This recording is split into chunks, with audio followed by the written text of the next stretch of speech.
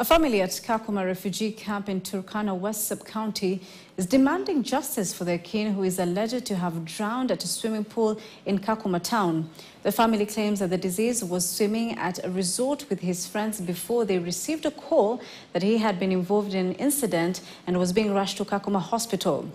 And the family further claimed that the police officers at Kakuma police station refused the family members to record a statement over the death.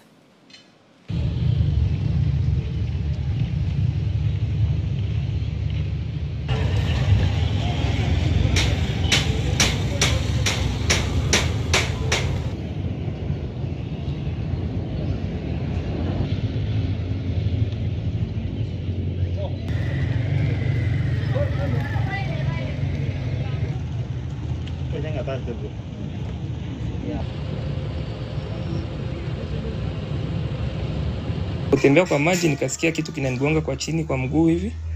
Nikafikiria labda ni mtu anapiga mbizi tu. Lakini kutaka kusogea tena nikasikia ni ya pili, ikabidi nishuke kwa maji kwenda kuangalia ni nini iko kwa maji. Na vile nilishuka chini kwa maji nikaona mwili. Kwa ndani sikujua ni nani, lakini kwa kuinua juu hivi nikaona ni Derek. Ikabidi niitishe usaidizi na watu wakakuja kunisaidia. Mimi ningeomba serikali itumie ile uchunguzi inatakikana kwa upande zote. Mimi nahakikisha roho yangu itulie, najua tu amekufa hata rudi.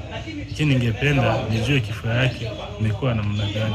His body was taken to Lodwar County teaching referral, where the postmortem will be conducted to determine the cause of death, and also as we continue with the investigations so that we can be able to determine or to ascertain the cause of death. Now, residents of Mombasa County in Embu County have expressed their